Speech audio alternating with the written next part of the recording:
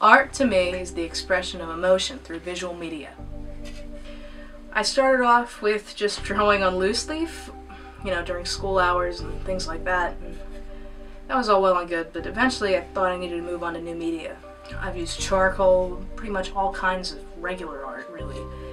I've gone into Photoshop, Illustrator, I tried InDesign a few times, and I use several websites too that specialize in digital art. I think for me it started as a kid. I always really had this imagination about me. I always saw things in my head, and I really, at a certain point, just wanted to put them into pictures, words, and actually share what I had in my head with the rest of the world. I've known Shannon for the last 6 years, and ever since I've known her, she's just been really into drawing, really into anything art related. Back when I met her in middle school, she would really just draw wolves sitting in the same poses, and she did that for a couple of years. And then a while later, she finally started to develop her own style and really start branching out, designing people and different animals and creating all her own animals. It was extremely impressive, just some of the work she was producing.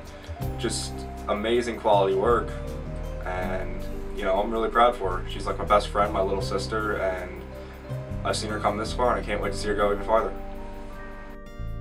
Well, it all started when I joined a website that I'm not really part of anymore, but I used to be really into, called DeviantArt.com. I started out there, I met a few people who liked my work and I liked theirs, and we became friends, and friends started to grow and accumulate, and eventually I had people following me even though I didn't follow them. I guess you could call them fans. And at a certain point they started asking me, hey, could you draw my character? And I said, yeah, why not? I have free time, I can do it. It's not a big deal.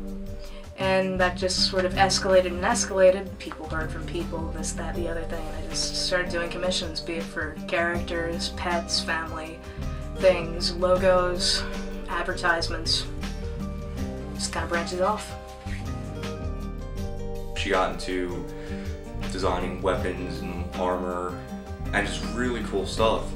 And from that and a couple character designs she came up with, she designed the poster for Hunter Season, which now is her story. She actually took me, her, and her friends Aaron and Heather and put all of us into the story, and just really tried to include all of us as much as she could to get us involved in it as much as, we could get involved.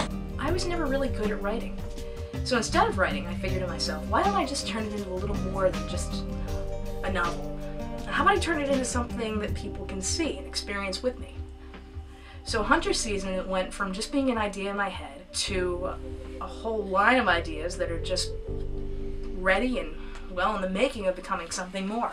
And I hope by putting imagination into it and completely turning it into something fantastical or something completely non-realistic almost, it can garner the attention of society and maybe just scale its way up.